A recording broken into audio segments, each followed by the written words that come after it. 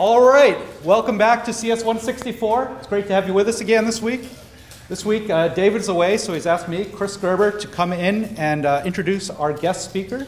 We have Edwin Guarin in from Microsoft.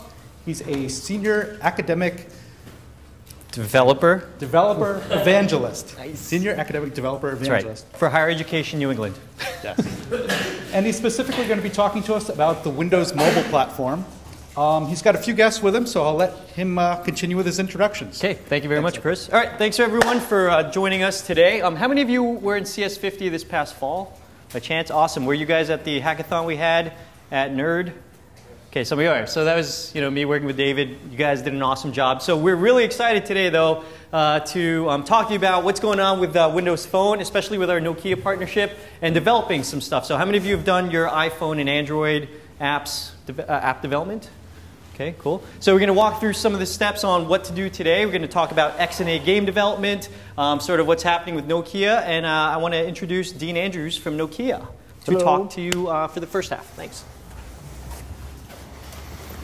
Okay, so I am Dean Andrews from Nokia. I do business development, particularly regarding apps for the Windows Marketplace ecosystem, and particularly focused in on the United States. I stole these slides from an recent event we did at Mobile World Congress, so I wanted to make sure I had the bibliography correct here coming to Harvard. Okay, so we've heard about the iOS and Android. How many of you have ever laid hands on a Windows phone? Okay. How many of you have ever touched a Nokia Windows phone?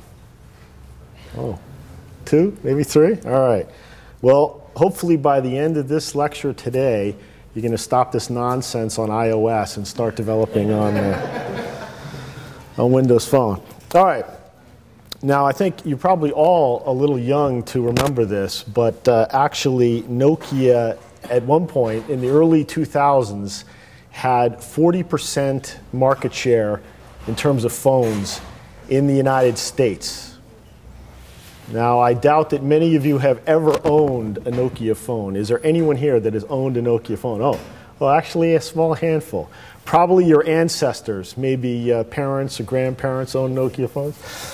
Nonetheless, the company made some missteps in the early 2000s, and we had some very smart companies, namely Apple and Google, come into our domain and kick us in the head. In the United States in particular, not so much globally, but definitely in the United States. But Nokia is not filled with dummies, and we didn't lay down and die. And what we did in the last few years is to plot our comeback, particularly into the United States, and it's now well underway. And if I had to sum up our strategy in just 2 phrases, it would be these: that Nokia plans to regain our smartphone market share in a partnership that we have with Microsoft regarding Windows Phone. And then we also, with our other platforms, which are still alive and well and still a dominant force globally, we plan to connect the next billion customers that are alive and well around the world but unable to afford the expensive smartphones that are sold in the United States. These are 2 of our Nokia Windows Phone products. The 2 that are missing are the Lumia 800 device, which I have right here. I'll show you in a minute. And also the Lumia 710, which is currently available on the T-Mobile market. A couple of quick facts. One thing that's interesting about all of these products is that we began this partnership between Nokia and Microsoft, we announced it in February of 2011. And in a little over a year, we have produced 4 different smartphones using this operating system. And I do urge you to at least check one out in a store because they are quite remarkable. The Lumia 900 device you see there is the first Windows phone that is 4G LTE on the AT&T network. The Lumia 610 and the Lumia 800 here are not currently available in the United States. They were not designed for the US market. They were designed to take advantage of the global market, and you'll see some information about that in a minute. These are 10 of the 13 awards that we've won on the Nokia Lumia 900 since we announced it. And many of these were before the phone was actually available to the public. We announced the phone at the Consumer Electronics Show in January of this year in Las Vegas. And it's been quite remarkable, the reaction to the phone since then. I know it's sometimes hard to imagine with the dominance of iOS and in Android, but again, we've been at this game, Nokia's been at this game quite a long time, and I would throw down our hardware against any competitor in the world. We are quite good at design, manufacturing, and we know a ton about mobile telephony. We have more mobile technology patents than any company in the world. And we've leveraged many of them to create these remarkable products.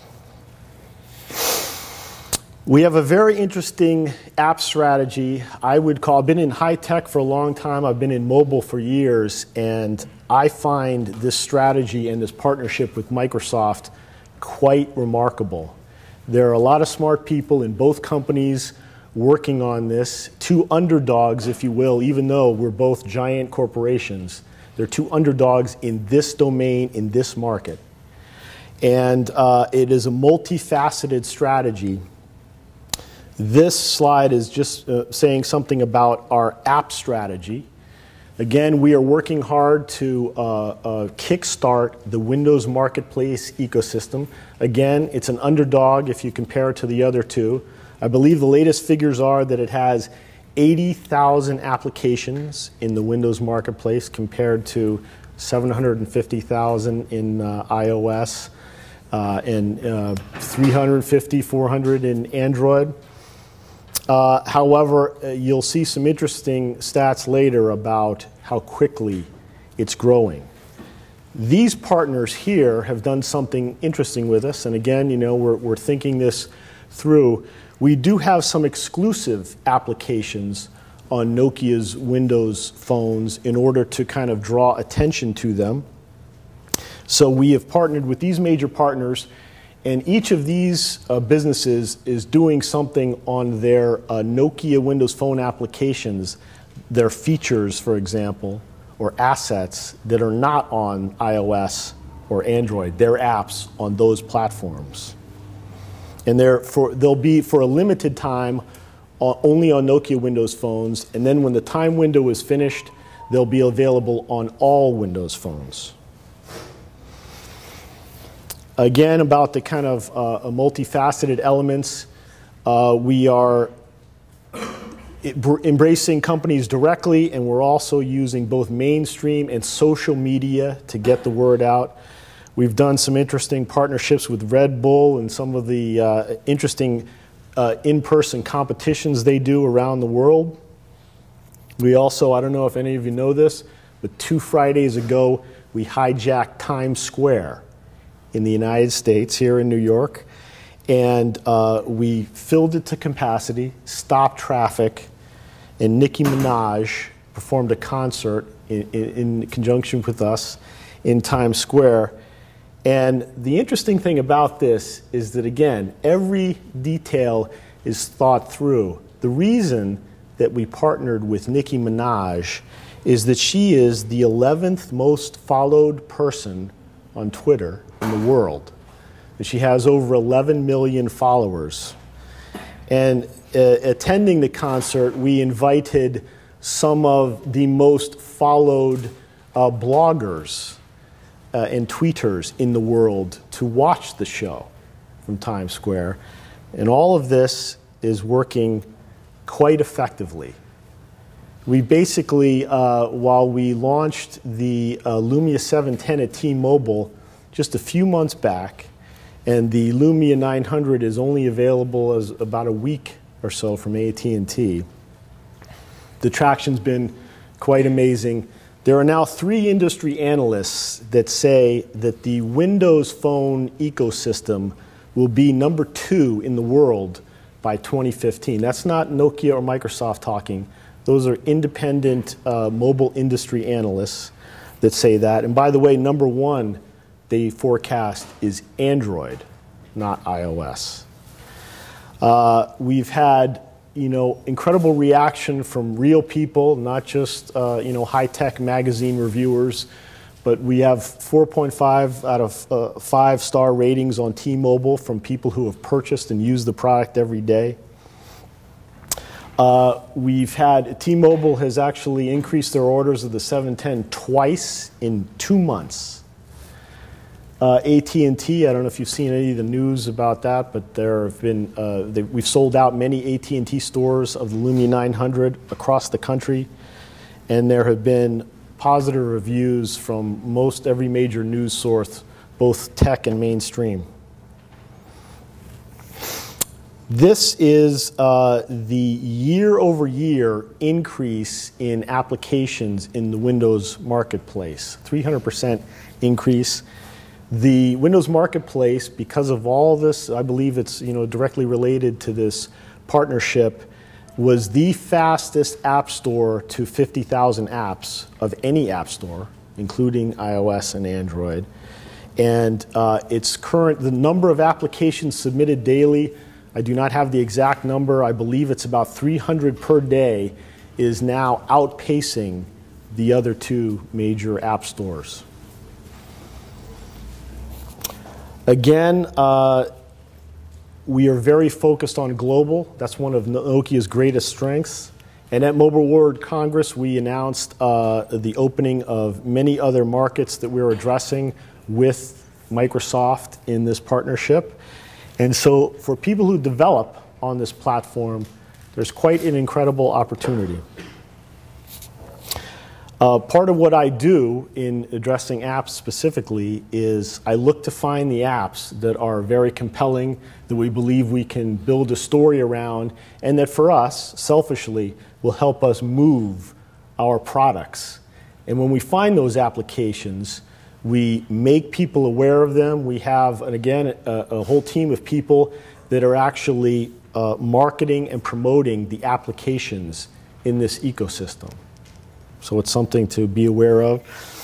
This is one of the companies. This is a game that actually won a Nokia-sponsored hackathon for Windows Phone. Again, something that's I think compelling to developers is the ability to monetize in multiple markets. We have an incredible amount of resources, including localization resources, that we can bring to bear for this. This just kind of touching on some of the things again. We have a lot of resources for developers, and you can find them here. This is my contact information. I believe this will be posted. This video will be posted, and also the slides I think will be sent out. But in any case, let me jump over to the device. Okay. All right, so this is the Lumia 800. Again, it's available over the web, unlocked, but you can certainly get a better deal at AT&T or T-Mobile.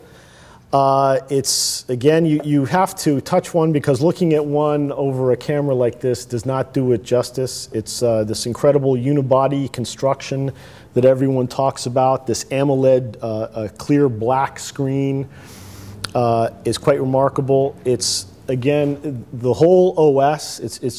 I think, again, I've used every kind of smartphone out there, and I certainly am biased, but you just have to check it out. It's incredibly snappy interface. I know that many of you have touched a Windows phone, but I just want to touch on some of the unique elements here. One thing I think that makes a difference is this whole live tile thing, which we're updating. These are elements about the people in my kind of social network circle. I am very actively checking my phone, but if I wasn't, the missed calls, the text messages, and my business email for Nokia would all have updates here about what email were coming through. This Nokia Drive is a Nokia-created application. We have many software development teams, and we produce our own Windows Phone applications. This is leveraging our location resources. Nokia owns a company called Navtech, which is one of the 2 central geodata sources of the world. It's used by every product from personal navigation devices to mapping services and everything else. And this is basically a driving navigation app that we created. It's quite cool. I definitely recommend. You can download it from the Windows Marketplace on any phone, actually. The Office integration, again, just promoting what Microsoft has done, not us, but the integration of Office is quite amazing. All the Office tools, as well as Xbox. And again, these integrations are quite unique. This is my, oops, oh, back in the Office, sorry. My kids now choose playing with my phone over their iPod Touch devices when we're out and about together. This is my little avatar here. These are my friends. And I'm telling you that the audiences, perhaps Edwin has the numbers on the number of Xbox users in the United States alone, but there are millions of them. And it kind of, the joining of these existing audiences, both on for the Office products and for Xbox, is in the ability to kind of leverage those audiences through this device is quite powerful and different from the other platforms out there. Just if you haven't seen this, the design, which is called Metro, is quite fresh and interesting. Now, again, I talk with businesses every day as part of my job, and many of them, when they actually make the change and start using a Windows Phone daily, they tell us that the actual interface feels much fresher and newer to them. And if you think about it, it's obvious why. While the iPhone rocked the world when it came out in 2007, 2008 timeframe, it actually hasn't changed that much since then. But this is much newer, much fresher, and again, people who are die-hard, I work with people who are die-hard iOS developers, die-hard Android developers, and I see them kind of open or change their minds as they use one of these devices. There is a lot new here. There is a lot that end users find compelling, and it's something that developers, this panorama, you'll see basically there's a depth to the interface. There's the imagery behind, which again, and all this stuff is pulled from favorites and saved. It's a beautifully well integrated system, but there's like a front layer which you can customize personally, or you can have applications customized, or applications that can take advantage of this in their design. And again, the ability, this is just a new thing about customization. You can completely customize this home page and pin things. I can pin applications to my home page that I'm most interested in. This is the full set of applications. This list is the full set of applications on the phone. But this home screen has either applications themselves pinned to it or even sub-elements of applications. This here, for example, is telling me the surf report for Nantasket Beach live. It's updating its live tile. So it's bringing useful information to an individual to this home screen. You know, these are my most used applications: Netflix, little OneNotes about you know, my hotels and different things of that sort. This is the CNN app that I mentioned, the exclusive app.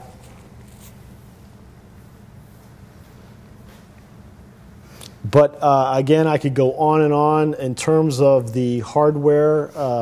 I've dropped this phone several times by accident, and it's still up and running. But try doing that with some of our competitor phones. The Carl Zeiss optics technology is world-renowned. This is an 8-megapixel camera on here. The Lumia 900 has both the back and front-facing cameras. And you will definitely, if you keep your eyes open, you'll hear more announcements in the future. That's all I have. I'll pass it back to Edwin.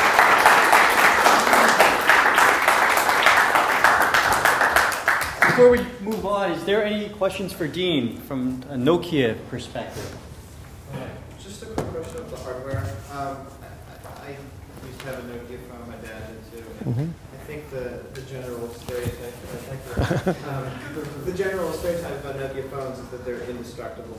Yep. How much effort do you put into getting that type of durability? A ton. In fact, again, we've watched the world change in front of us. Again, kind of referencing what I said earlier. But we've never changed some of those kind of founding elements.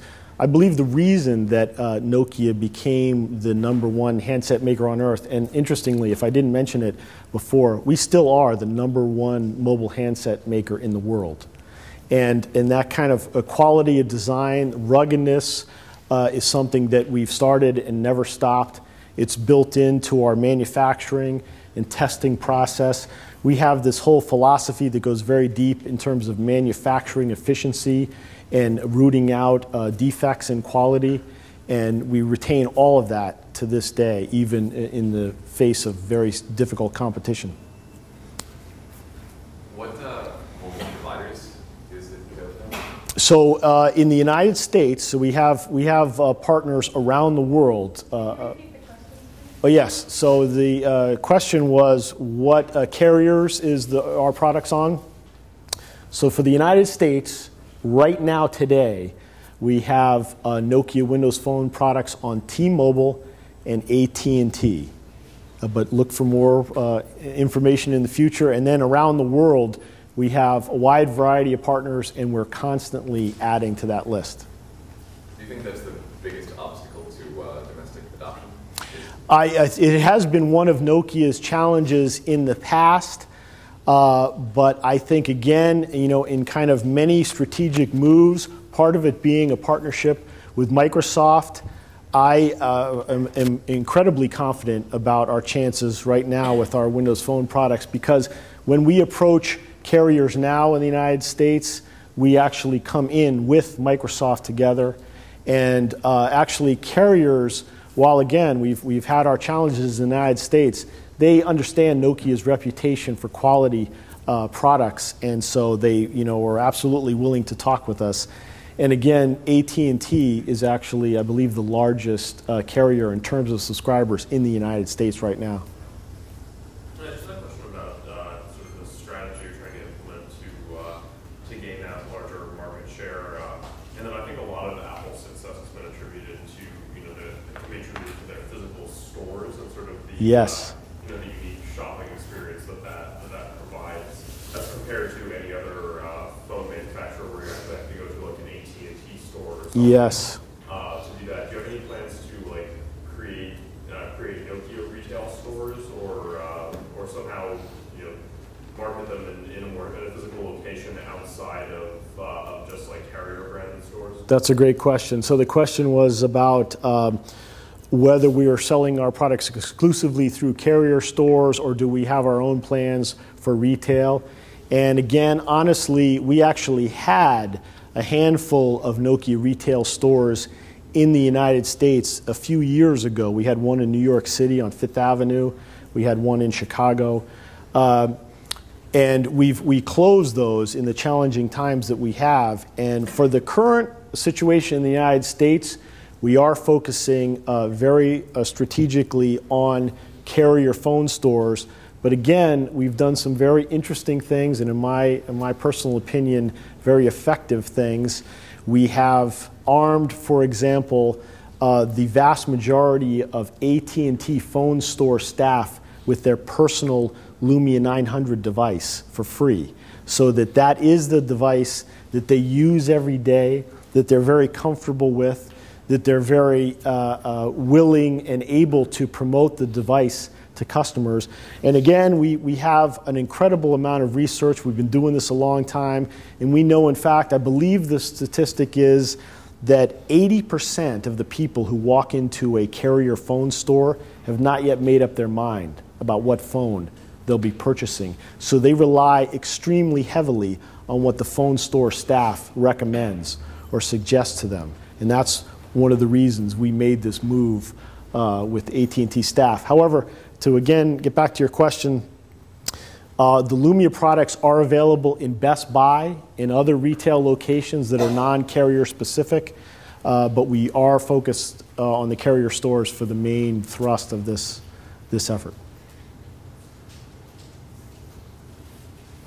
So you showed on, I think it was like home screen, all these things constantly updating. Yes. How long does the battery last?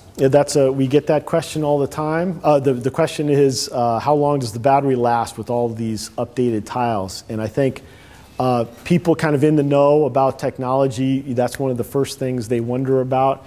And I don't have the specific stats on battery life, but I can tell you that it's quite comparable to other smartphones and how long they last, not just Windows phones, but all platform phones. And I think the best way to kind of convey how we do is to ask you to read the reviews. Again, we've been reviewed in every major news source, from the New York Times, the Boston Globe, CNET, Engadget, on and on and on. They've all had hands-on reviews, and they all talk about battery life, and none of them, talk about that as a problem, even with this kind of amazing and new live tile technology of Microsoft's. Can you talk a little bit about what features, or if anything, you've taken from the Symbian kind of like infrastructure you had before, and how that translates into Windows Phone? That's a great question. The question is, Symbian was our smartphone operating system before our partnership with Microsoft. It still exists today, but we don't focus at all on Symbian in the United States, but it is still used globally. We still sell phones using the Symbian operating system. And I think, to answer your question, what we really leveraged is just basically our deep research and our experience in Symbian.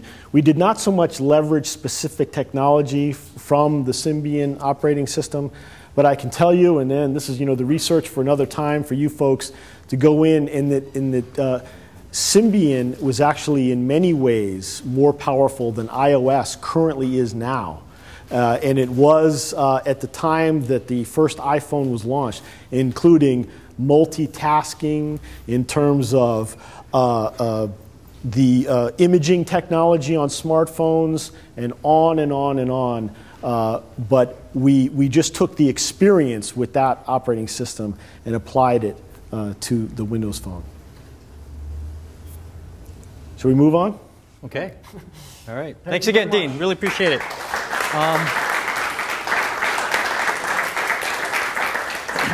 I do want to show you some of the dev tools, but also kind of show you some of the favorite features that I use that might be applicable to you while Glenn gets his presentation started. For example, so at least this is my phone. This is the Nokia 900, Lumia 900. I just got married like 2 months ago, so that's why I have a picture of... Thank you. I'll show this to my wife, the recorded video, so she knows that I actually talk about her in a good way. Okay. This is my home screen, but some of the things that are, are really interesting to me is, I like to watch movies, right? So, if I want to see what movies are playing locally, I just click on movies after I do a search. It's not showing the thing I want to do. But what's really interesting, though, is it suggests some of the apps that you can use to download and find out what your movies are. So for example, movies, and if you click on that, you can see IMDb, all these other things. One of the things too that I used to have an iPhone, but that I really appreciate here is, you know, a lot of my friends, I kind of group them, I text message them in groups, but I also like to see a location where all of them are stored. So for example, I have I'm from New York. Anyone from New York? Long Island, represent? All right, cool. So if I go to New York friends, what's interesting, I have a group of 8 friends that are from New York, and it gives me their status updates if they updated recently. So I know Melissa just got back from Italy. Let's see if she has a status update. If not, I'll kind of show you what you can do. But for example, there's a text everyone. There's a send email to everyone. So if I click on text, you know, it automatically texts everyone in that specific group. I'm going to go back. What's new? So, you know, how many of you have Facebook, and, you know, if you want to find out what their status is, you have to open up Facebook, see what the status is for that individual person, right? Here, it takes all my friends in that New York group and actually streams all the Facebook content and information that are relevant only, again, to those friends. So, you know, what's new? This actually streams all the information. So, for example, this was updated on Saturday, some 20 hours ago, 17 hours ago. So it can keep track. I don't have to open up Facebook, then I don't have to open up, you know, what their status update is, right? Here, I have a pictures tile as well. So if for all my friends, New York friends, it actually shows and updates all their pictures. And these even show the pictures that I am included in. So if I want to creep on my friends or whatever, right, and I click on New York friends, it only shows relevant pictures streamed from Facebook to what's, you know, any of those people on that specific list.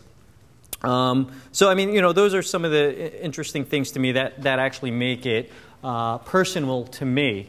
But anyway, I'm going to see if Glenn is available there, and we're going to get started with tools. Okay. Hey, Glenn, I'll let you speak. Are you there, buddy? I am here. How's everybody doing? Good. Everyone say hi, Glenn. Hi. All right, cool. So you got. Looks like a really friendly crowd. I can see all the smiles from over here. Outstanding. I can actually put the webcam on, and let's see. Did you want to share your desktop and kind of? We could test this out and see if you know, you can go through what you need to go through. Sure. All right. So everyone, while Glenn is getting this set up, he is a developer evangelist out of Florida, and he's going to be talking to you about XNA game development, about HTML5 jQuery development on the phone. So how many of you do HTML5 jQuery stuff in the past? Okay. Glenn, we got about at least 60% listed here. So if you write HTML5 and jQuery apps, you can actually create some of these apps to run on the phone, and Glenn will briefly go through that. So bit.ly/CS164 phone will bring you to this site. It's a SkyDrive OneNote page. And it gives you links to all the different things. So how many of you have developer accounts, say for like iPhone or Android development? You either paid 99 or 29 bucks or whatever it is. This outlines how you do that for free in the Windows Marketplace. And one of the promotions that we're running right now is if you have 2 phones in the Marketplace. So rather than pay 99 bucks, go through these steps. You'll get it for free, or contact me directly. I'll give you my information. Dean showed his Nokia 800 phone, and I think on Amazon.com it was originally like $799, but $500 if you want it unlocked. If you publish 2 Windows phones in the Marketplace, 2 Windows Phone apps, I will give you a Nokia 800. So hopefully you do not sell that on eBay for $500. But if you're really interested in that, yeah, right? If you're a student, I can hook you up. Some of the things that Glenn will be talking about as well. How many are interested in that, like for real, a real phone, publish 2 apps? I've run many hackathons, especially at CS50, you know, from fall. So if this is something you want to do even before the school year ends, I'm happy to do that for you. Let's do like a 3-hour run. We'll create a phone camp or some type of app or some type of hackathon. Let's see. Over here on one of the other tabs, XNA, Glenn's going to go through XNA game development. So how many of you have developed games or are interested in developing games for the phone? You can monetize. You can do all that stuff. All right. There's XNA development. So these are some quick starts. Silverlight app development. I was going to go through some quick stuff. So if Glenn ends early, maybe I'll run through some of these things. But there's a video series. There are you know, code samples to really help you get started quickly. So again, bit.ly/CS164 phone. There's another thing. If you want to go to download the tools, if you go to bit.ly/WP7SDK tools. So WP7 SDK tools brings you over here And if you do have a Mac, which I know a lot of you have, if you have Boot Camp, you can go ahead and boot into Windows. When you go to that link, click on Download SDK, and you are all set. It's going to download all the tools that you need. VMweb2.exe. Click Download, you're done. And you'll get all the tools you need. So, seriously, if you're interested, I'm going to write my email address down here if you want to get that promotion too for a phone, a Nokia 800, which is absolutely stunningly sexy. All right, so let's go back to Glenn. Glenn, you're all set? Chris, you're all set with the tape? All right, so with that, round of applause for Glenn Gordon, please. All right. Thanks. So Edwin, you'll need to be my proxy. If anybody wants to ask a question, just feel free to interrupt me, or I'm just going to keep going. You got it. Thanks, Glenn. So I'm going to show you two approaches today for building applications and games for Windows Phone 7. The first one is using the XNA framework, and the second one is going to be using an HTML JavaScript framework called PhoneGap. With XNA, we're going to focus on this from the perspective of being able to write very immersive two-dimensional, three-dimensional games. The XNA framework is something that's been around at Microsoft for several years. It was developed as a way for people to be able to write games for the Xbox 360 and have a very responsive environment that is programmed at the level of managed code. And it's been traditionally a challenge for people to have game development frameworks that are managed code because the perception there is there's a lot of overhead with that, and things like garbage collection can get in the way, and for whatever reason, the code that you write might not be able to run at, for example, a high frame rate that a game might require. But the XNA framework kind of proved that that wasn't a real valid fear, because they architected it really well to be able to call down into a lot of the lower level APIs and give folks that are used to traditional game development with a game loop and being able to paint the screen basically 30 times a second, give them a managed code way of doing that. So that's been around for a couple of years. The Xbox Live independent game market, or indie game market that's out there, has a lot of games that people have written and published using XNA. XNA also runs on the PC. And then with the introduction of Windows Phone a couple of years ago, we now have, in fact, 3 platforms that can support XNA. You could actually take an approach to writing a game which would make it run on all 3 platforms, the Xbox 360, the PC, and the phone, with very minimal changes. The only thing you really have to consider is, well, what's the input, right? Because for a PC, it's keyboard and mouse. For an Xbox, a controller. And in the case of a phone, it's essentially the touch screen and to some degree the accelerometer. So we're building games in XNA for Windows Phone today, but realize that the skills that you use here, and primarily a lot of the code as well, would translate to the other platforms. So what I've got on the screen, assuming everybody can see it, is Visual Studio, and this is just the basic install from the websites that Edwin has given you earlier. When you have Visual Studio installed, you already have the tools in place to write XNA games. And so we're going to use Visual Studio, and we're going to be testing our game in the emulator, which is the second window over here. And this is going to allow us to write the game and run it as if it were running on a phone. And so that's where we'll see our output in a little bit. So Edwin, if at any point my screen freezes, please let me know, and I'll pause and let it catch up. You got it. So I'm going to do File New Project and just begin a new Windows Phone XNA project. Within these template libraries, you have a lot of choices on the left-hand side. So we're going to pick XNA Game Studio 4. This is a Windows Phone game, and we're just going to leave it called Windows Phone Game 2, which is fine. And I'll click OK. So now it's asking me what version of the Windows Phone platform I want to target. This is the latest version that's out there, which is Windows Phone OS 7.1.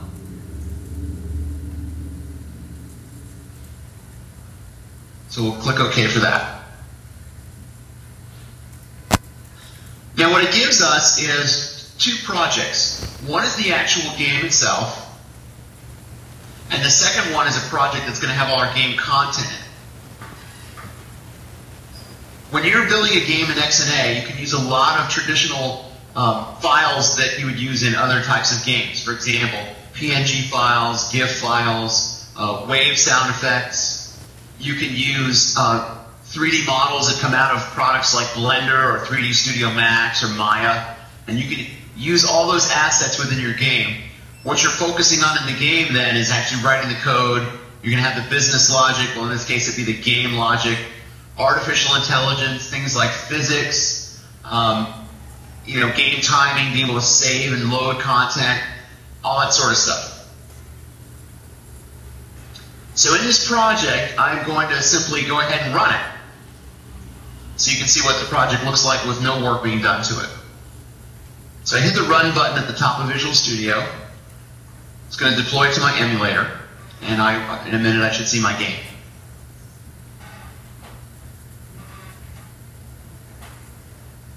Now at this point, you guys seeing a blue rectangle on the screen? Okay, that's my game.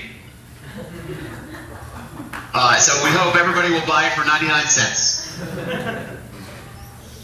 But essentially what it's showing here is painting a blank screen, and it's up to us to populate this game universe and then the game screen with things that we need to show on the screen. So the first thing I'm going to do is add a graphic. So I'm going to add an existing item. And I'm going to go out to a directory I have here.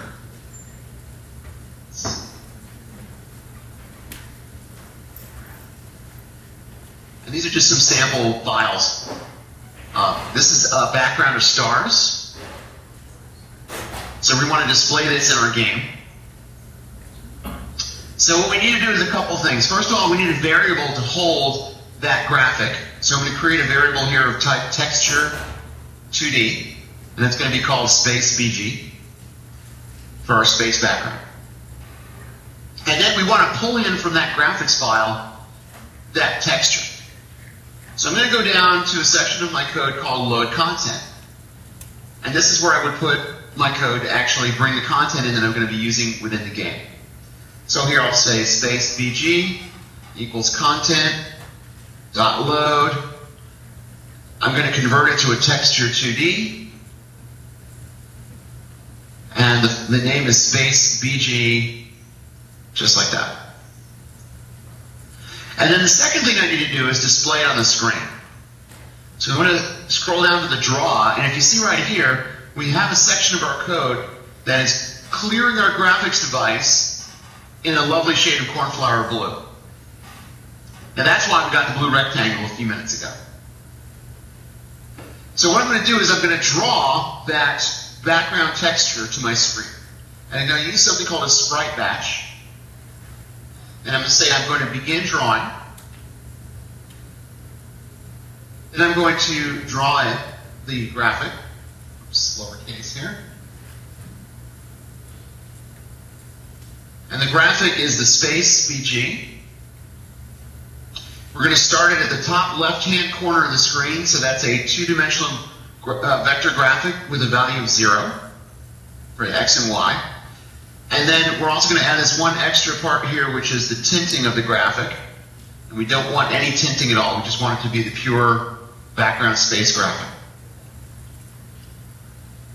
And our sprite batch. On that, and we should have outer space.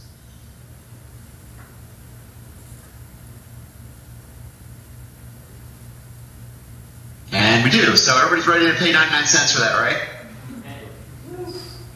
We're getting there. We're getting there. All right. So the next thing I'm going to do is add a layered graphic here of a spaceship. So I'm going to go through the same steps. I'm going to add an existing asset. It's a little UFO. And then I'm going to add some code to bring this UFO in. Again. I'm going to create another texture 2D called ship. And also I need to keep track of the position of the ship on the screen. Keep in mind that you can use X and A for building 3D games. It's a little bit more complex because you have to keep track of stuff in the 3D space. And you have to define a camera that is a view around your models in 3D space. But it is a lot of fun once you get into the hang of it. So here's our ship position. C#, sorry, just in case. Yes, this is C#, that's right. So if you know Java, you can make this up easy. Right, the languages that XNA supports today are C# and Visual Basic. All right, so here's the point at which we load our content. So we're going to say ship dot equals content dot load. Vertex or 2D. And this is called UFO. And the name of it actually is in the content project. So if I clicked on this, you would see the asset name down here, which is called UFO. But you could change that if you wanted to. And then the position of our ship is going to be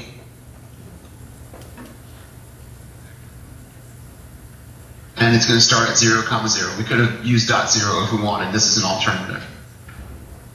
And then finally, we want to draw it on the screen. So we'll come down here, and right after we draw the stars, we'll draw the ship.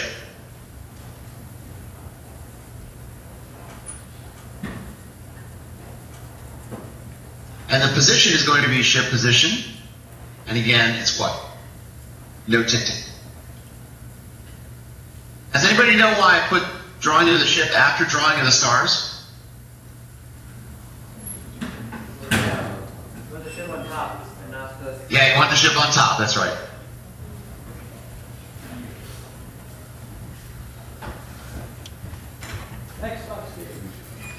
So here's our ship.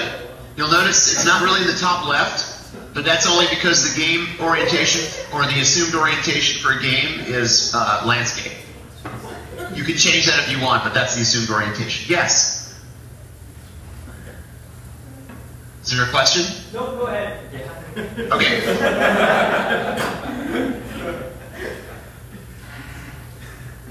All right, so one more thing we're going to add here is moving the ship around the screen, because it's no fun unless it moves.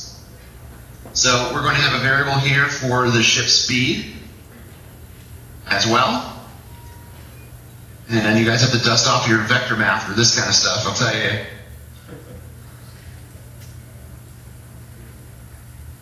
That's a vector 2, and we're going to give it a speed of about 100 something per something. So then what we're going to do is, in the update loop, this is where the game universe updates, but it's not involving drawing.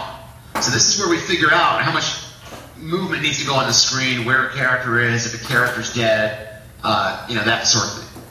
So here we're going to say that the ship position is increased by the ship speed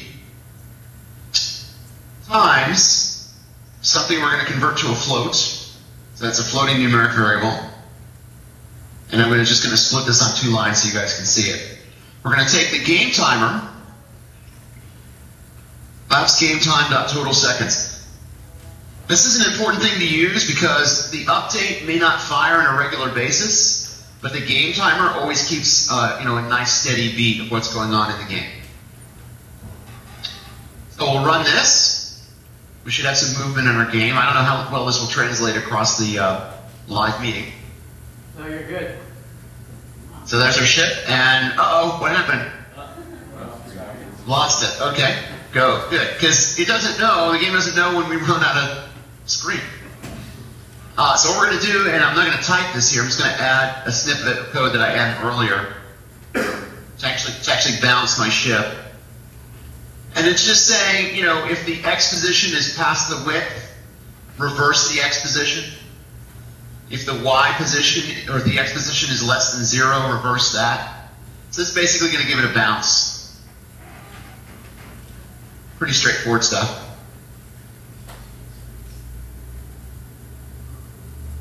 So now our ship's going to go around the screen, and at some point it'll bounce.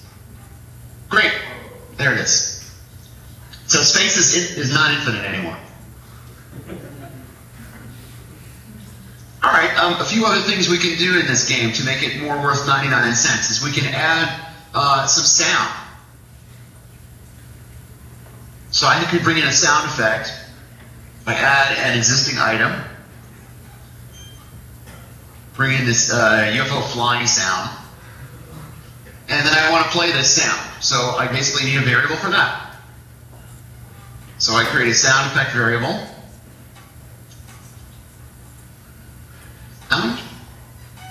Hey Glenn, feel free to ask questions too, because I have some swag to give out for people that answer the question. Yeah. Okay.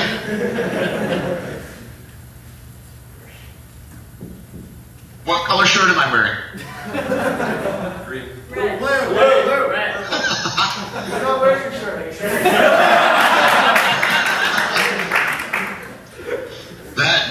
t-shirt right there. Yeah, that does, I agree.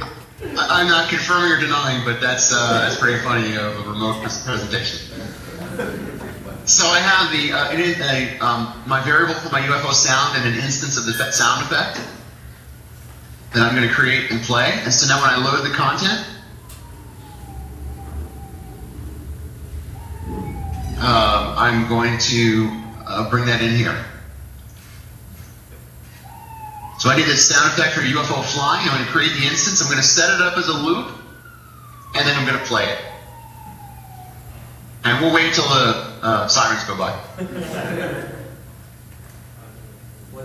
Alright, so I'm going to unmute my PC and turn it up really loud, and we'll see if we get some sound effects here.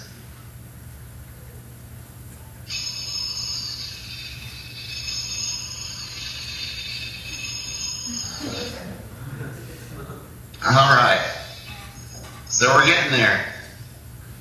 And then you can just leave your phone sitting on your friend's desk or hiding under his desk and just let that go. You can also do cool things we're not going to do it here, but you could pan the audio left and right. You can introduce Doppler effects for objects moving closer or farther away, so that's pretty neat. What I want to do, one more thing that I want to do with this, well, actually two more things real quick. One is I'm going to add some touch interactivity to the game. Right now, it's not a game, it's more or less a movie. So we want to do some interactivity with this. So I'm going to bring in another sound effect, and this is going to be sort of a hit sound, like a laser blast. We'll bring that in. And what we're going to do is load that again into a variable real quick.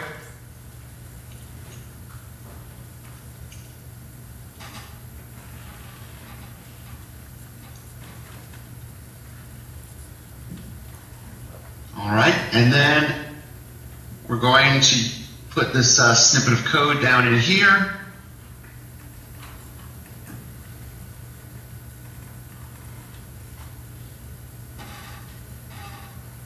Oops. It's right here. Nope, that's not where it goes. We need to load the content again.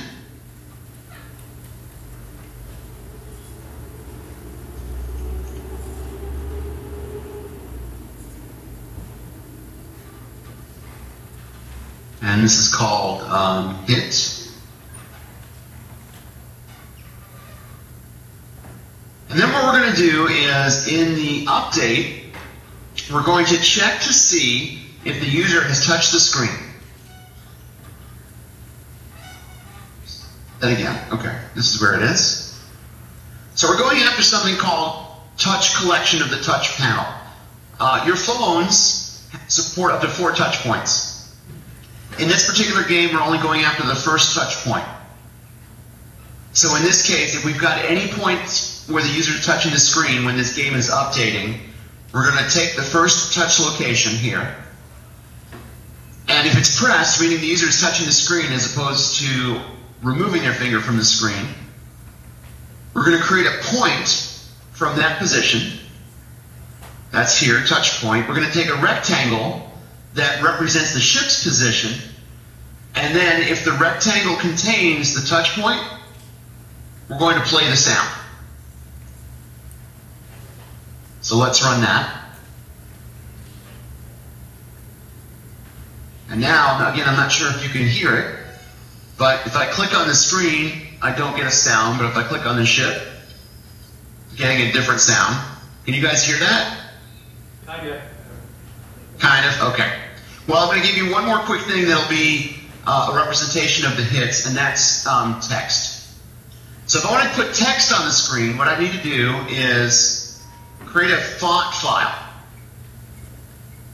And a font file is simply an XML file that identifies a font that I want to use, in this case, Sego UI Mono, a font size which is 22 points, spacing, kerning, all that kind of stuff. I define the font, and then I use this font to display a string of text to the screen. I'm going to create a variable up top that's going to hold my score.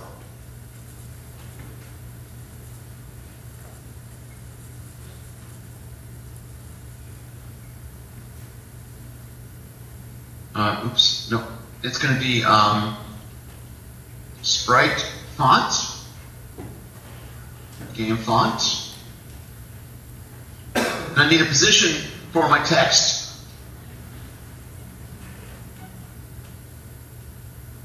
Text position equals new vector 2. And we're going to put it just inside the top left corner of the screen. And then I need a variable to keep track of my score. We're going to start at 0. We'll load the font in our load content here.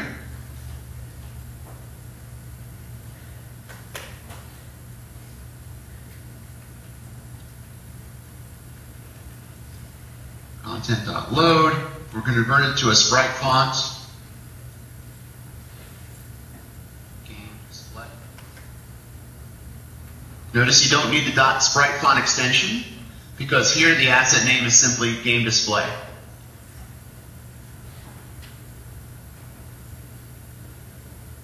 And then whenever the user scores a direct hit on the spaceship, we're going to add 1 to their score.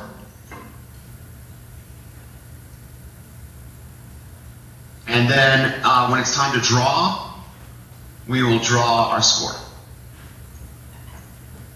So we're going to draw it using that game font. We're going to have the words score followed by the actual number, and the position is that top left corner. And this should make our game worth 99 cents.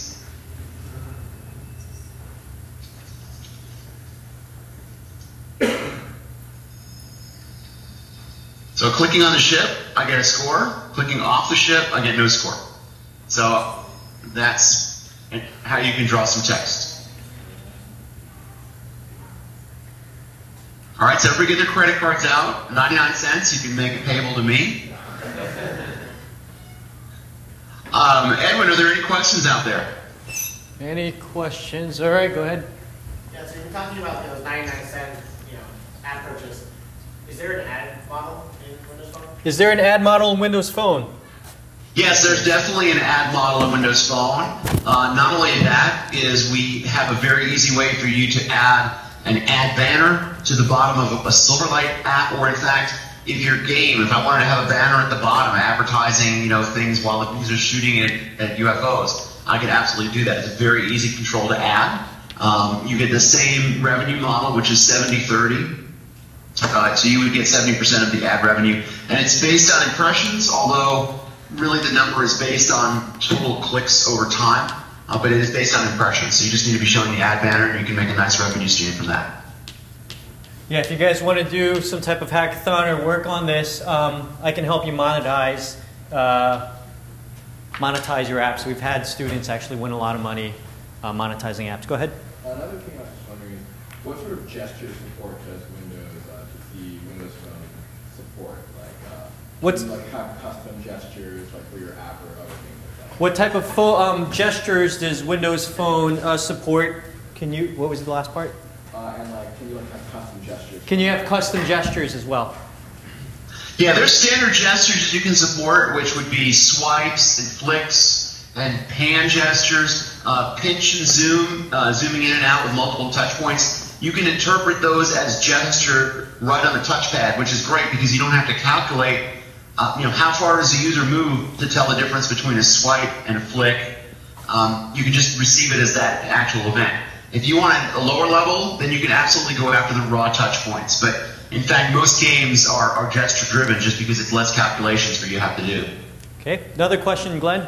Can we get test phones to test our apps on? Can you get test phones to test your apps on? I am the person to do that. If you want a test phone for testing your apps, email me. Let's make it happen.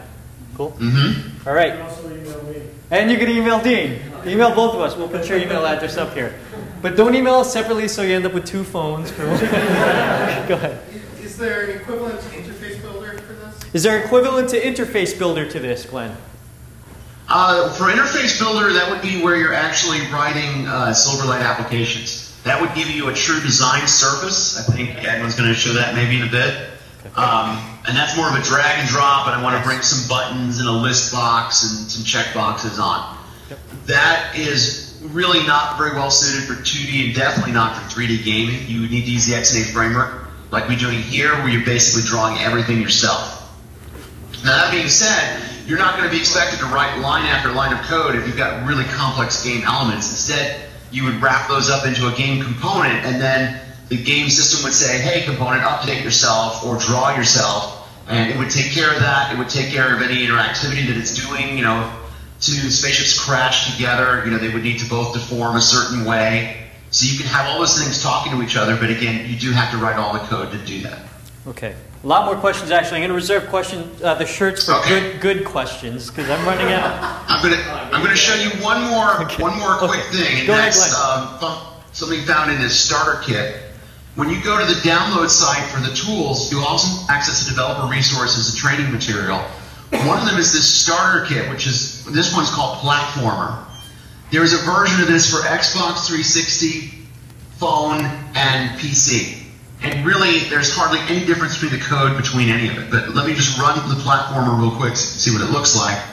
It's a really nice way to get started doing platforming game development because you can swap out all the assets. So there's some neat little animation going on here. I got my little character at the bottom of the screen. I can make them jump. Hey Glenn, hold on. It's not updating the screen. Is there? Okay, hold on. Sorry, it's coming up now. Go ahead. Yeah. You're good. So I got my little character there. I got some background music happening. Normally I would be able to control this with the tilt of my phone, but because I'm in the emulator, I don't really have good support for that. But it's just a nice illustration of that. So if you go and download the starter kit for the Platformer, that's a really great starting point for you. Okay, question. All right, Edwin, how much time do we have left in this session? You got another at least 10 minutes, and then you said phone gap would be about 20 minutes? Yeah. Okay, so another good... Are there any other XNA questions? There are, hold on. It's a more general question, but like Game Center on iOS, I assume there's some Xbox Live ecosystem where people can post high scores and compete with one another. So how do you integrate that with your games? Is there an Xbox Live ecosystem? How do you integrate that with your games? Something similar to what's on Game Center on the iOS. Game Center on the iOS? Okay. So that's an excellent question. We do have the ability for Windows Phone games. Hold on, Glenn. All right, Mass Effect or Gears of War 2? Did he get a shirt?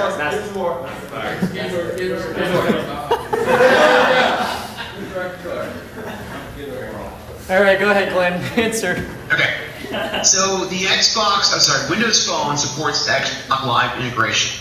And you saw that earlier with the demo of the Game Center on there. From a developer's perspective, you can write games for the Windows Phone and publish them through the marketplace using just the regular App Hub subscription, which if you're in the DreamSpark program, I think there's no annual fee for that. Now, if you want to have a game that has integration with Xbox Live, including achievements, your friends, the ability to do turn-by-turn game requests right through the Xbox Live system on the phone, that's a separate arrangement that you would need to make with the Xbox Live team. That sort of arrangement is usually reserved for companies that have a couple of solid games under their belts or are working with an existing publisher that already has that arrangement with the Xbox Live team. And that being said, it's not off limits for anybody because if you get a couple of games in market and they're pretty neat and you can show a great reason to integrate with the Xbox Live services, you could get in touch with Edwin and he could put you in touch with the Xbox Live team. Outside of that, we see people that are setting up their own services to track this, for scores. A popular game that's across all three platforms that I like to play is Words by Post. I don't know if you guys know that one, but that has a separate, game tag system and a separate score system and a separate turn-by-turn system that exists outside of Xbox Live. That's totally fine. That developer created it from scratch, and it supports all three of the platforms that his game runs on, which is iPhone, Android, and Windows Phone. So that's what most people are doing, if they don't have an agreement with the Xbox Live team. Cool. One more question, yeah? A big problem with Android was the backwards compatibility and with the fragmentation. Can you talk about how you develop for different phones over time and how the hardware integration works with that? So there's a fragmentation in Android marketplace. Can you talk about building apps or games for this phone moving forward with all the other devices coming out? Sure. There's two main concepts when you're talking about fragmentation. One is the actual devices themselves. You know, they have all kinds of different screen resolutions. They might have different kinds of controls. And the other one would be the core version of the OS that's running on the device. One of the great things about Windows Phone is that it's the same operating system on all of the phones. So when you write a game for Windows Phone 7, it's going to run on pretty much every single device. Now, the one caveat for that is that there are additional markets coming out where there's going to be some devices that have lower memory stipulations. With those lower memory stipulations, there are a few things that you would have in a full Windows Phone app that you wouldn't be able to have on those devices, such as background tasks and that type of thing. But for the most part, the XNA games that you write are going to translate across all the different devices that are out there. You know, they're all touchscreen, they're all 800 by 480, they all have an accelerometer, they all have a GPS. So, you know, that's a really common platform for you to be able to target. And it just makes it much easier when you're writing games, or any kind of app, really. Okay. One more question, we'll let Glenn move on a bit. Yep. So we talked about advertising, but what kind of support and what's the policy on in-app purchases? So we've been talking about monetization stuff. What's the support for in-app purchases? Right. Or policy, yep. We don't have an existing framework. I believe that that's on the roadmap. Again, I can't really speak for the Windows Phone team and where they're going with that. You know, currently there are providers that, like, you know, Amazon, for example, when you buy a book, you want to read it through Kindle. There's the Kindle app on Windows Phone, so you're able to do that. We don't have plumbing in place on our side for an in-app purchase, or you're able to, if you want to set up your own plumbing to do that, that's fine. Okay, keep going, Glenn. Okay. So the other approach that I'm going to show you for writing Windows Phone games or Windows Phone apps is something called PhoneGap. And this is a great platform for cross-platform compatibility. PhoneGap allows you to write an application in HTML5, use a lot of the HTML5 things you already know about, like geolocation and IndexedDB and you know, Canvas, that sort of thing. It allows you to use lots of JavaScript libraries like jQuery and tons of others that, as long as they're pure JavaScript implementations, will be able to work. And then you package up your code, your HTML5 app, inside of a host container for deployment to that multiple platform. And we've recently announced, and they've come out with, PhoneGap for the Windows Phone. Now, it's actually part of this project called, what do they call it now? I forget what they call it. Cordova, sorry, Project Cordova. And PhoneGap is an implementation of that. It's a great way to get started if your skills are in HTML5 and JavaScript. However, you know, because it is still running as if it's in a browser, there are a couple of quirky little UI limitations that I'm going to show you as we go through it. But in essence, what you do is you go and you download this runtime, you add it to Visual Studio, which is what we were using earlier, and you're able to create HTML5 applications and have them hosted in a Windows Phone app. So the way you would create it would be, once it's installed on your system, we would do File, New Project. We would pick the template for PhoneGap, so I'm just going to search my templates. This one's called Cordova Starter 3, so I'll hit OK. And it's going to get a project that has a hosting page for my application, and then a whole www folder that has all the actual files of my application. So in this case, if I pulled up index.html, you see I've had this text at the top that says Hello Cordova, and I've got this other thing at the bottom. I've got this div down here. I've got a style sheet with a bunch of styles inside there. And I've got this Cordova JavaScript file. And this handles the interaction between the JavaScript that's called from the index.html and the underlying runtime for Cordova, which is called gaplib, and that's up here. Those are all included in the template. So now what I would do is I would simply open my HTML file and I would start adding my HTML and my JavaScript. Here I can create additional folders. You know, I can add a new folder if I wanted and put JavaScript files or images in there, and then I can write my code this way. From here, I can also, you know, reach into the local file system and do something. I can reach out to the internet and pull some data down. I can have various controls on the screen, buttons and labels and text boxes and so on. So if I were to run this now, you essentially would see a Windows Phone application come up. Let me rotate it back. You'll see a Windows Phone application come up, and it'll be a blank screen until this HTML takes over. This is the splash screen right here. And then here's the HTML talk coming over. And now we also have this message, Cordova is ready. And let's look and see where that came from. If I look in the source from my HTML5 page, you'll see I've got a little script here. So the script is referencing, first of all, the Cordova.js file.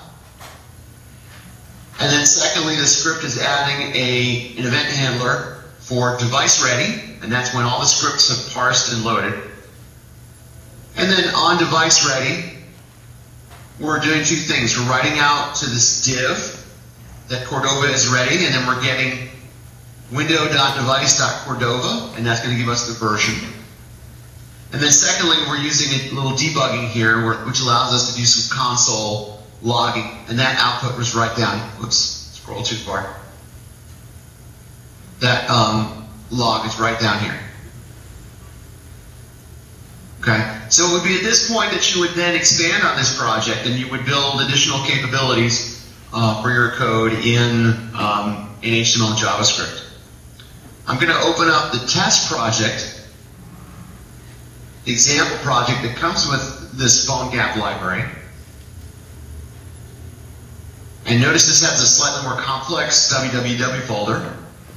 And they've got examples in here for interacting with contacts, the compass if your phone has one, the camera, audio things like playing music, location services, your network, those are all found in here.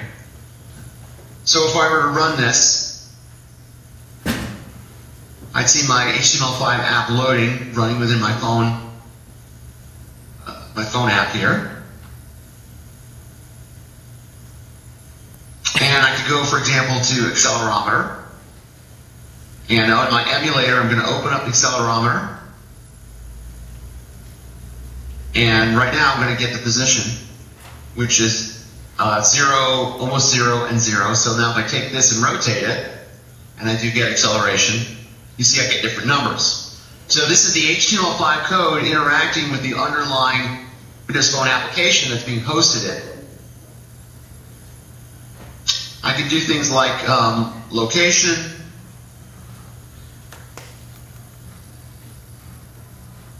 I can do the camera, capture an image. I can test your network connection. I could go after contacts, talk to the file system, do location, do notifications if I want, do some local storage. So there's a wide variety of things you can do. Now this code that you're seeing would run pretty much unchanged if this were PhoneGap for iOS and or PhoneGap for Android. And that's really a great starting point. But at some point you're going to want to bring in Windows Phone specific features. So I'm going to show you a couple of PhoneGap things that allow you to do that. The important thing you want to do though is add the features in such a way that they don't break your code for the other platforms. You want to be able to maintain cross-platform compatibility between devices. So here's an example of integrating PhoneGap with one of the constructs on Windows Phone, which is called our app bar. Now, the first thing I want to show you is the app bar. I think you may have seen it already in some of the other demos. But if I go into the search app on the phone, this is not my PhoneGap stuff running. This is just the Bing search app that comes with Windows Phone. The app bar is what lives along the bottom of the screen. You see I have 4 buttons on my app bar. The first one is Local Scout. The next thing is for doing music identification, which is a little bit like Shazam. This is for doing visual identification, and this is for giving your phone some voice commands. In addition, I have menus down here. And the nice thing about the app bar is if I rotate the phone, the buttons will rotate properly to the bottom, don't interfere with the screen, they have a nice translucency there. So how would we add one of these to our PhoneGap application? Well, a lot of people take the approach of saying, well, I'll just duplicate this in HTML5 and JavaScript. I'll make a div that I'm going to pop up and down. I'll put some icons on it. I'll manage, click events on the divs. And it turns out that you really kind of want to keep the app bar outside of your HTML for your phone gap because it's so much easier to work with. Let me go to my code now for my phone gap application and show you that what I've done is I have my phone gap view. This is my HTML5 host right there. But then below it, I have my phone application page. I have one button on this page, and the icon is refresh. It's a little graphic. And then I have a little bit of C# code that when the user clicks on the refresh button, it goes into the web part of the application and invokes a script called appBarRefresh.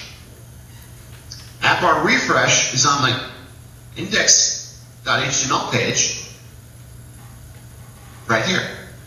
So this is some nice interactivity between the hosting Windows Phone application and the phone gap application. So I'll run it and you'll see that the app bar in our phone gap app now looks just like the app bar for any other Windows Phone app, and it gives a nice sense of continuity. So there's the phone gap app bar button. So I'll click refresh. Every time I click it, it'll just give me the latest date and time. So that's one type of interactivity. That's within the app. Now let's say you didn't like that, and you didn't want to do anything to change the UI of your app between the different platforms. That's fine. Still a lot of interesting things you can do. One of them is to integrate with Bing Search. So if I open a project here that is, again, a phone gap application, but it's a Bing Maps search task. And we will go down into our www folder. And down in our, that's not where we want. In our main page, we have a search with Bing Maps button. And this map button is going to call the show gap function. Here's the show map function. I'm going to get my current position, and I'm going to then show any items that are found near that position. So this would be how I would search for Starbucks near me. Now this Bing Maps plugin is actually a little bit of C# code that bridges the gap between Phone Gap and the Windows Phone application.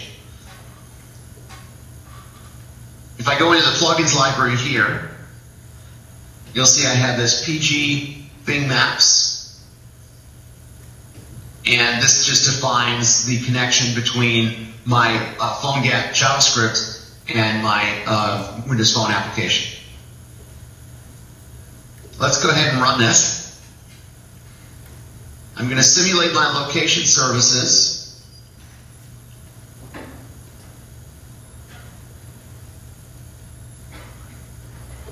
So in my emulator, I'm actually going to pretend I'm at a certain location.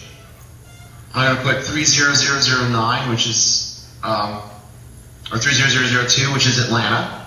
I'm not actually in Florida, as Edwin said. I'm in Atlanta. And this detected the geolocation API supported. So if I set my point right here, that's going to be where the application and the phone emulator thinks I am. So now, if I type in Starbucks,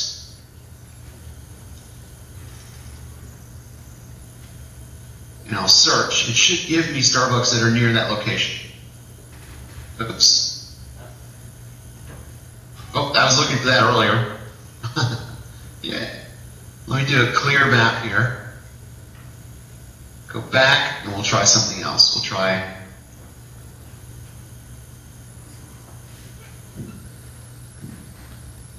Let's try coffee.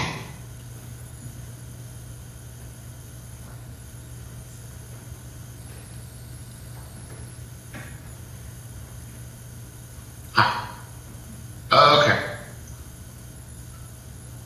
Well, let's just try Atlanta. It's a little bit bigger than coffee. Hopefully we can find that. Very good. Okay, so there's Atlanta. Yeah, it worked. Really, that's the types of things you can do with the interactivity. So that particular customization didn't require me to change anything about my phone gap application. So that's another approach as well. I have all of these samples that I'm showing here posted on my blog, which is at glengordon.name.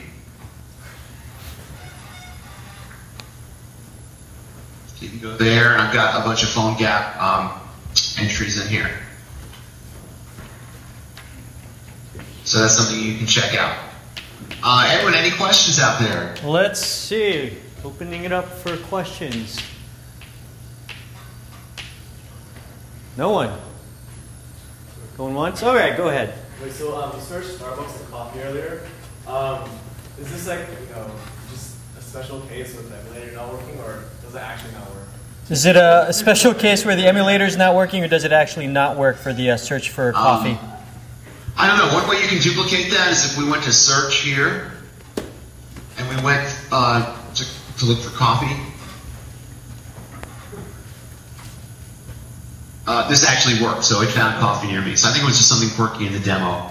Or maybe the emulator hadn't caught up. Oh, look, Dancing Goat's Coffee Bar. That's interesting. What's that? Oh, that sounds good. All right. Well, yeah, so that's, what you're doing is you're tapping into these Bing searches from your application. And really, it should have found coffee near your location. I'm not sure why it didn't. Was there like a search radius, maybe? Yeah. Could be. Could have been. Okay. And one more question. When the Zune first came out, one of the things that differentiated it from the iPod was that you had this whole social networking aspect to it, where you could like share music with people and like tell them what you're listening to. And the Zune failed like when it was compared in stats to the iPod in sales. So when it comes to we don't say it failed. It sort of morphed. When it comes to the iOS having such a strong market and the Android having such a strong market, how will Windows Phone play against these two big competitors when at the moment it's not that strong? How will Windows Phone play against the two competitors when it's not a super strong phone right now, or a super? Like the Zune and just morph out of the market, or? Will Zune morph out of the market? I mean, Dean covered a bit of it, but go ahead. Go ahead, Glenn. Right. Zune is a larger brand name that more has to do with the services and the players independently. In fact, the full name of it was a Zune player.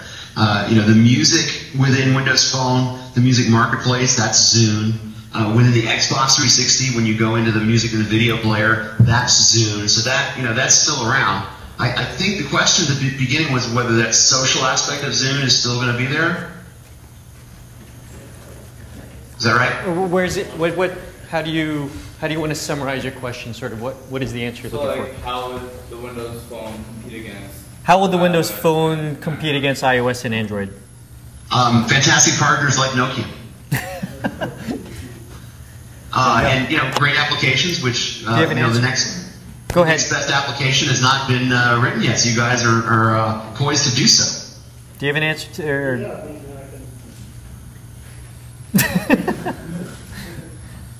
because I'm not mic'd here. So. Oh.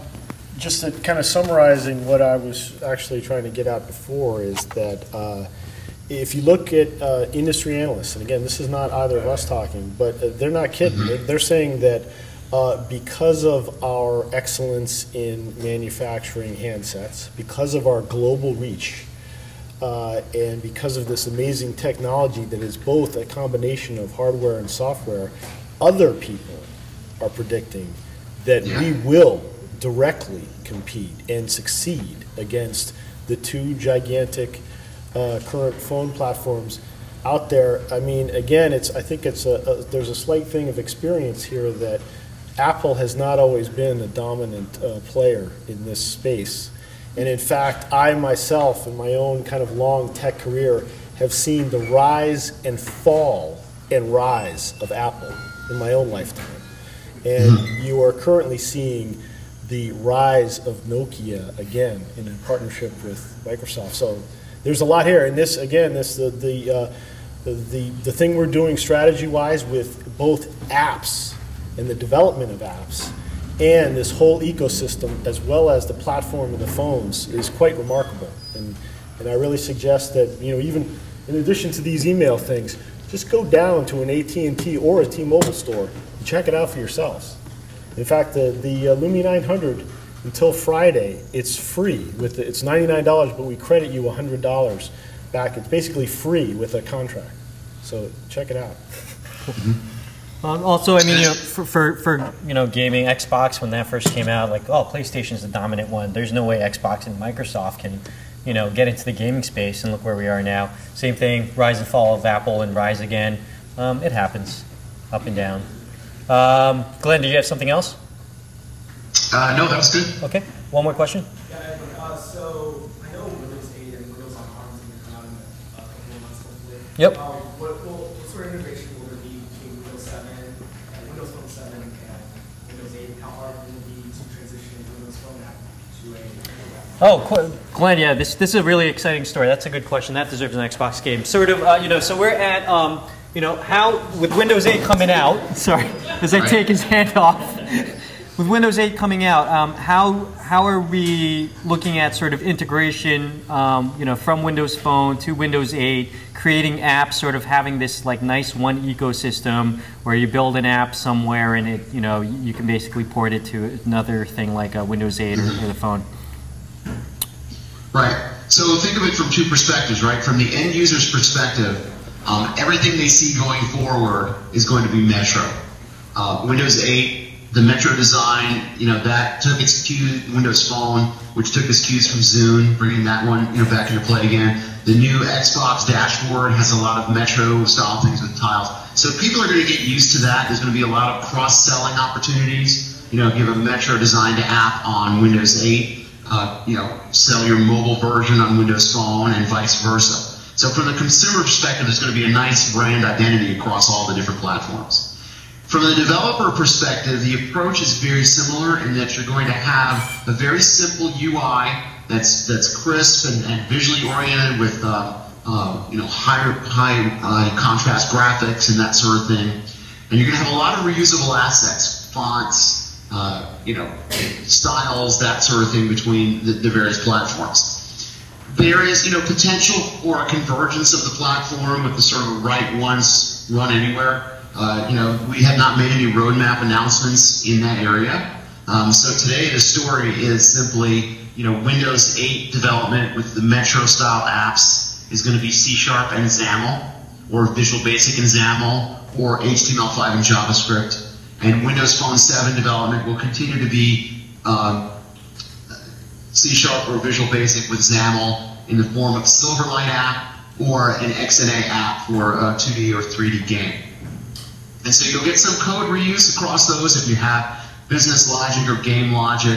If you've got connectivity logic or you've got some server in the cloud that you're using to retrieve data and save data to, you'll be able to do all of that with a library that you can move from a Windows 8 app over to a Windows Phone app. But that's going to be the story for a little bit of time today.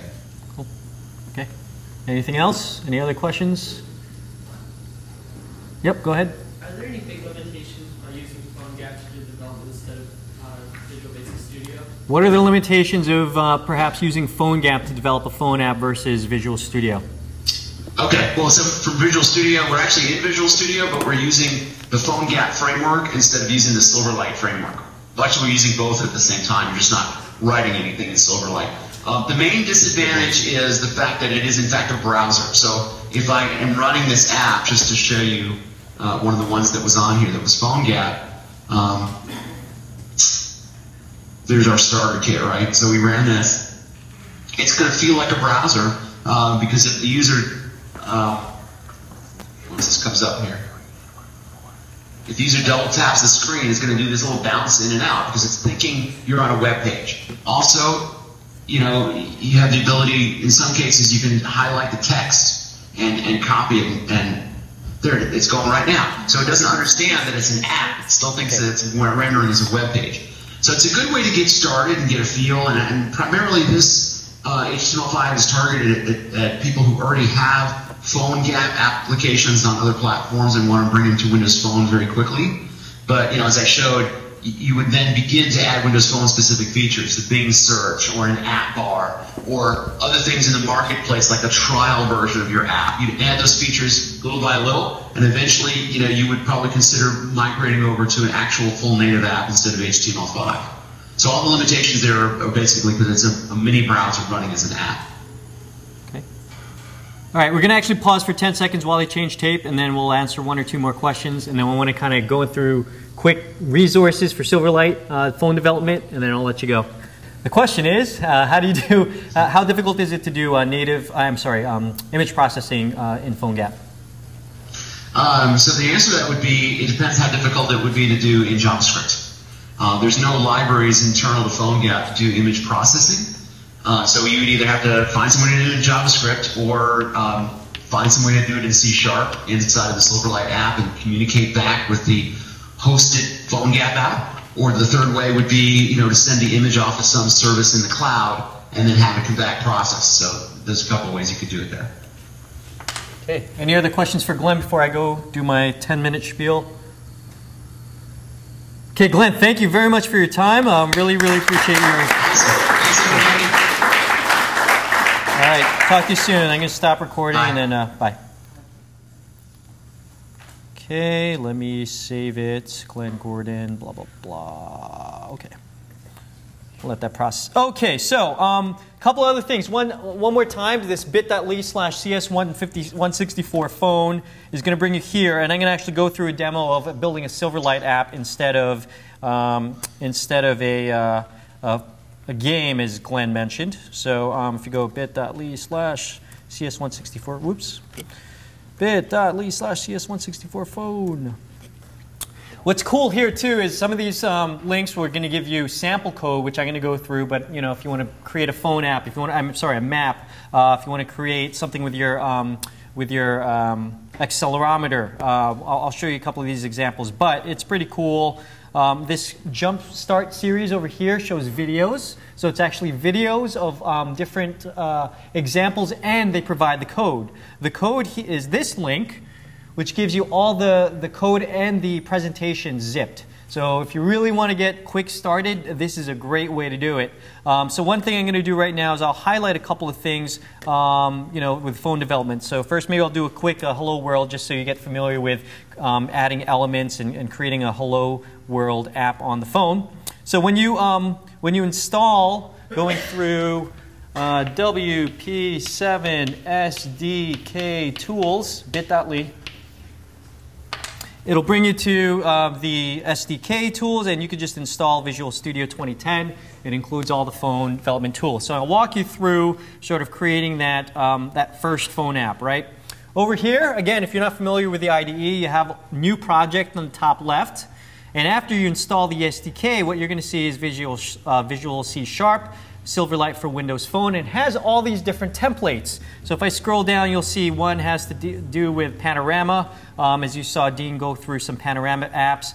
There's Pivot, but let's start from the beginning, straight up Windows Phone application. I'm going to double click on it, choose Windows Phone OS 7.1.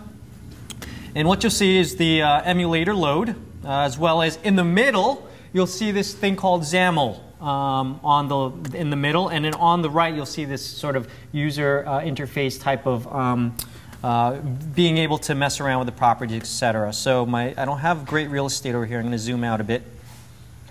So my emulator is on the left. I have my XAML code in the middle, and I have sort of this UI way of modifying some of the code, some of the XAML as well. First thing I'm going to do, let's go ahead and I'm going to put my mouse over Toolbox, and you'll see that I have all these different elements available to me. So actually I'm going to move this over just so I can drag it into the phone. So Toolbox, let me go ahead and drag and drop a text block. So over here, here's my text block. I can drag it. You'll see these little orange markers over here. So it's sort of like a snap to ability, and a really cool interface where you can see how large the pixel size is. I'm going to name this object over here, text block, my text block. Okay, and you'll see over here now, the text also says text block. I'm going to say this. I'm going to keep it blank. I'm going to delete what's over here. So it's blank, and you'll see text block go away. Also, if I click on the object, on the XAML part, I'm going to drag it over here. You'll see text block height equals 52. Text is blank. Horizontal alignment left, width 183. I'll change this to say 100. Right, and there's multiple ways. The point is, there's multiple ways to modify your objects, either through XAML over here or on the properties over here. You can even do, let's see, height. You could even do a search, right, on which property that you want to modify. Height, right there. I'm going to go back to Toolbox. Let me drag this out. Toolbox. I'm going to create a button. Right, all I have to do is drag a button into the. I got to move this over. Sorry, again, because I'm projecting. Let's do that again. Button over here. Okay, so I'm going to name this my button. Enter. Right, and the content. If I click on it, I see that I'm going to remove this. I see the content property over here is button. So I'm going to say click me. Right, and it says click me over here. Now if I can actually drag this and move this around, you see how it snaps, right? So you can actually have pretty good alignment right there. Click me. So anyone know how to create an event or event handler for a button? Like if I click on this button, it will do some piece of code. Anyone guess? What do I do? Double click the button, right? I can double click the button and it brings me to my C# code, right? It creates an event handler, my button underscore click. It already, creates it automatically. So if I do C# my text block, and if you don't know Visual Studio, there's something called IntelliSense where it really takes a lot of the guessing out of the code when you're developing. So my text block dot text, right? It gives you all these different suggestions, right? If you do on apply template text, you click on it, it actually gives you more information. So text equals hello CS164. Bam, right? Now I'm going to hit this play button. It's to start debugging. And what it'll do is it'll bring up my emulator. It'll go through the code. And the first time you run the emulator, it takes about 10 seconds. Right? So really, really simple way to develop an app for the phone. So while this is running, let's see. I have so many cool things, especially if you guys, I wanted to show creating an app with one line of code. And something that when I did this at UPenn to do a demo, someone was an Android intern, and he said it would take him about 5 to 6 hours to do what I just did with one line of code. So the developer story we have is actually pretty good. And I want to kind of get that. Oh, of course. Hold on. You know what? It's probably because I dragged that other button in there.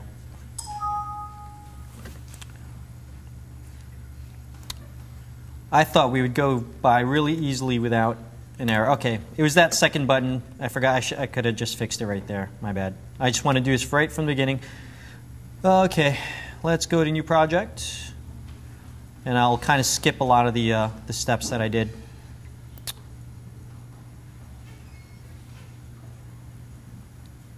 Show you right from the start. All right, real quick. I mean, that's like the simplest demo. I shouldn't have not even done anything. Let's see. All right, here we go. Text block, insert. Right, name this my text block. My text block. Let me see if I can do this speedily. Okay. Toolbox, button. Let's not care what the contents are, and I call this my button. Okay, done. Double click on my button. Insert my text block dot text equals hello CS164 part 2. Okay. Play. Debug.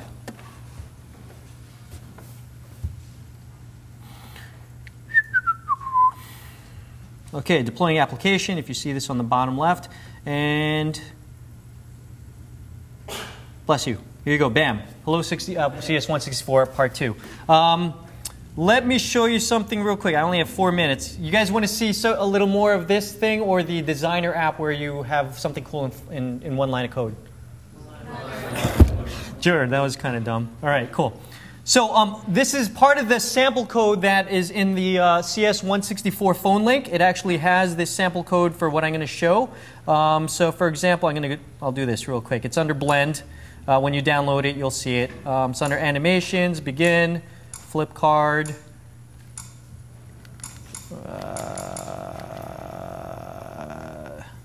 I must have put it somewhere else. Okay.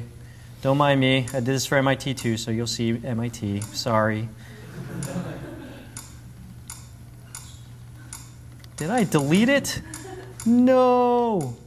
Oh my gosh. It's only one line of code. Yeah, no, but I have all the pictures and stuff that I want to show you. Let me see if I could do this real quick. Hold on. Oh my gosh. Plenty of talks. Maybe I could do this kind of with like random pictures then.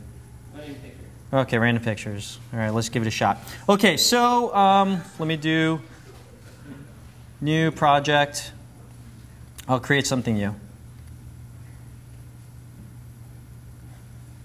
I can't believe it's not there. Okay, so one of the cool things too is part of Visual Studio we have something called Expression Blend. So if you're more of a designer, you can right click on your project over here and then open Expression Blend, and it'll open this in a more designer situated environment.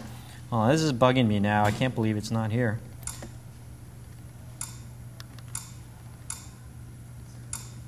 Nope. Demo code and presentations, maybe? Yeah, all right. I can, but I don't remember the name of it. I know what folder it's in. I'm going to click yes. I'll see there's some pictures. I don't know if I want to, hold on. Display mute. I can drag some pictures in here. Let's see, something easy. Okay, here we go. Here's an icon. And Edwin and George. Okay. Let's go back. Okay, here we go. Edwin and George. This is kind of silly. So here's me. Here's George. Okay. I'm going to, it's supposed to be like the front and back of a card. So if I do 0, 0, 0, 0, I'm basically making sure this picture covers the entire screen. So if I click on George, this is George Matthews, by the way. He works at Microsoft Nerd. And I click this thing called Storyboard on the bottom. I'm going to call this my Rotate. Oh, God, we have 1 minute. Rotate card. Let's see if I can get this done. All right, so what I'm going to do over here now, there's something called Transform. And if I expand that, I can actually rotate this image, right?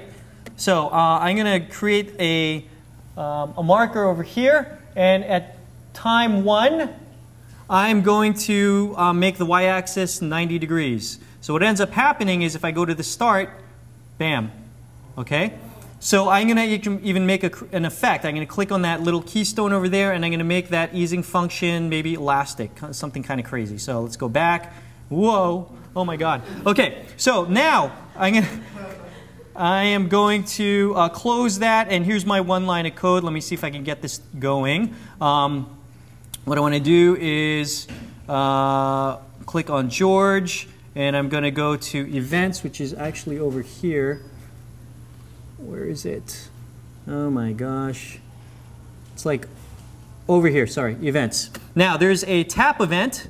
So it's basically if I tap, I'm going to double click on tap. Oh, let's see if I can get this done.